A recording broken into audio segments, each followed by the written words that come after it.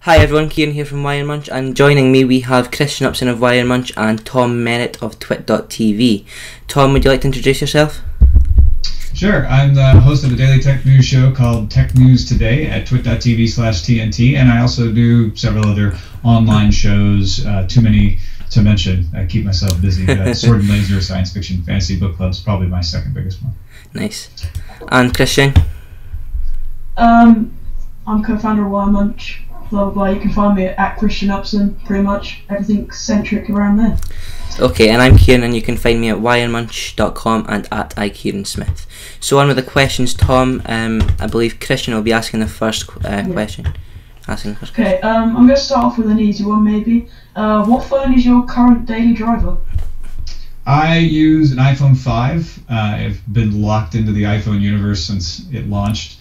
And for years I bought it because it was by far the most popular phone, and to cover the space kind of had to have it. This last time I almost jumped to Android, but I was still sort of locked in with things like music. This time I'm not sure. I don't think I'll buy an iPhone 5S. I don't see it in the rumors of anything changing my mind there to switch. I may go to an Android phone just to see what it's like. I do use an Android tablet. Maybe KitKat will lure you then. I'll break me off a piece.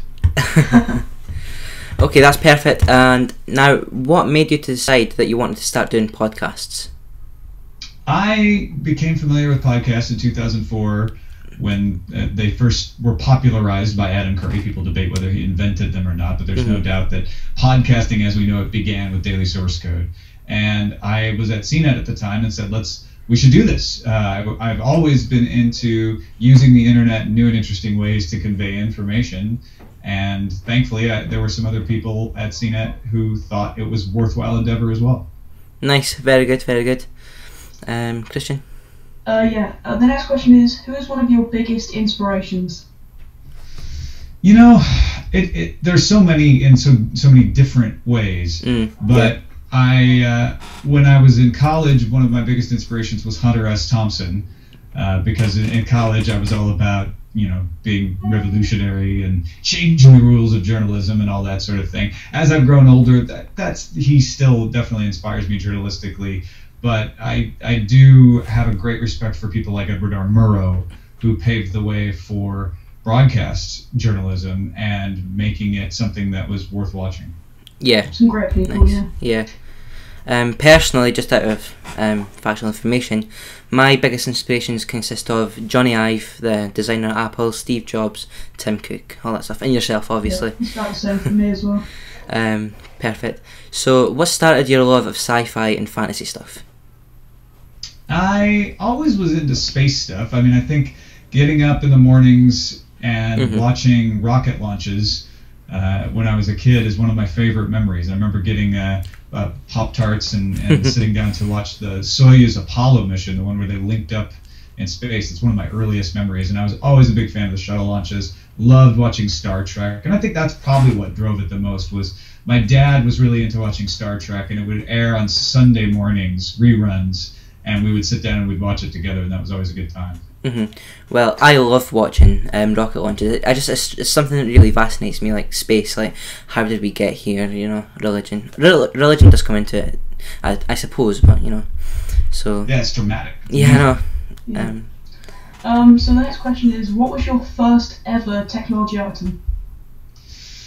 First ever technology item was the TI-35 calculator. Nice. Or TI-30 rather. I stole this from, I didn't steal it, but my dad had this for work, and I spent so much time using it that he bought a second one so that he could actually still use it for work, and I could play around with that. So that is the earliest piece of technology that I would use. It had memory on it. I could store numbers and perform operations and everything. It was awesome. Nice. Very cool. How old were you when you received that? I think I was about 7 or 8. 7 or 8, nice. Oh. Very good. Where do you see the technology industry in 10 years' time?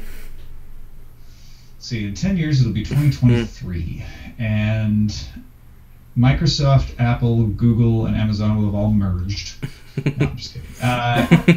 It's hard to say. When you think back to 2003, it doesn't seem like that much has changed. When, Amazon, Apple, Microsoft, Google, they were all around then. It was the big players were there, but they weren't the big players yet. No. And we didn't have smartphones and tablets. That has completely changed how computing works. And I think probably the things to keep an eye on as far as forming what the future 10 years will be like are 3D printing, which I don't know if the 10 years is enough time for it to become massively popular, but I think it's really going to change things. Wearable computing, whether it's watches and glasses or something else, I think is really going to change the way we do things. I think someone's going to hit upon that phone or tablet form factor the way it happened recently. Because there were phones and tablets in 2003, right? But it took someone like Apple figuring out how to make them awesome. So I think wearable technology will have that moment as well. Those are probably the two big ones. Awesome. So do you think the upcoming iPhone 5S will have what it needs to keep up with the likes of maybe the S4 or the HTC One or any phone like that? I don't think Apple cares about keeping up. I think what it will do is have enough appeal to maintain their market share and keep the Apple fans happy and in the house. I already know a lot of people, just the idea of a gold or champagne colored iPhone or whatever it ends up being is enough to make them want to get the new one. And when you have that kind of appeal, you don't have to massively change things. And Apple's very good about not adding features until they know they can support them very well, unless it's cloud. If it's cloud-based, they seem to mess it up. But otherwise, they're hardware not messing it up. No. Awesome. So, should we expect an iPad Mini, an updated iPad Mini on the 10th of September next Tuesday? I wouldn't say is impossible, but I would doubt it. Yeah. I think it's probably less than a 50% chance. It might be 47%, something in there. I think they really want to focus on the phones, and I would expect we'll get a surprise of some kind, and an iPad Mini wouldn't be much of a surprise. No. If we get a new iPad Mini, it's not going to be a large portion of the announcement. I wouldn't expect. It would be sort of like when they, in the past, have updated the iPod Touch. They announce it as sort of the second or third item, and I think the iPad Mini would be like that. I don't see them revolutionizing the iPad Mini. It's probably, you know what, now I'm going to step back to that. The invite that went out today said, we want to brighten your day. iPad Mini with a Retina display seems like a better chance in that messaging. So maybe 61%. 61%. Okay. Yeah. Christian? I know you said earlier about you may not be interested in the iPhone 5S, but if you were, do you think, well, if anyone else was, do you think that the fact that it comes in champagne or gold, whatever they'll call it, change anyone's decisions to pick up the device? It won't change mine. It sounds ugly to me, but yes, it's going. Apparently, yes, it's going to change a lot of people's minds. There's so many different kinds of people seem to be excited by that idea of getting an iPhone that isn't black or white, and you don't need a case to do it.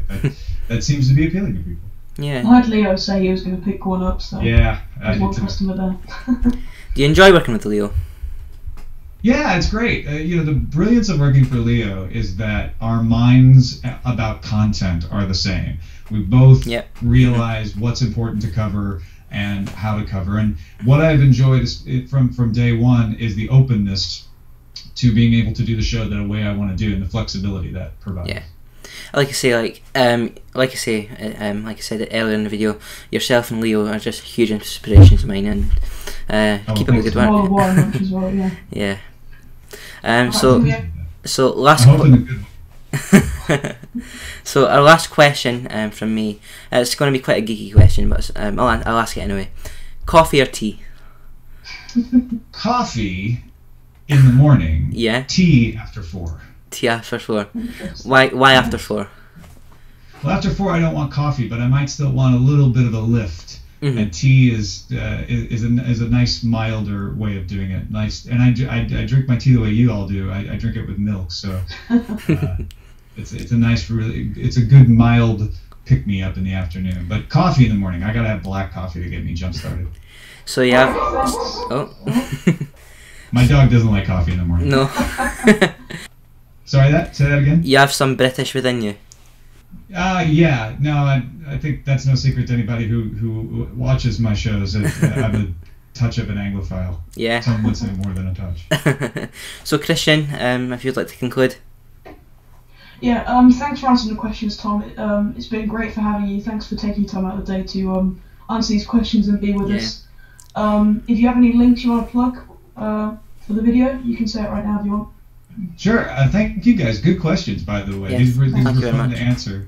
And if anyone wants to keep up with the things I do, I sort of keep it all up to date at tommerritt.com. That's TOMMERRITT. Okay, we'll put that down in the description. Yeah, for sure. And you can check us out at WireMunch and WireMunch.com. Thanks for watching, guys.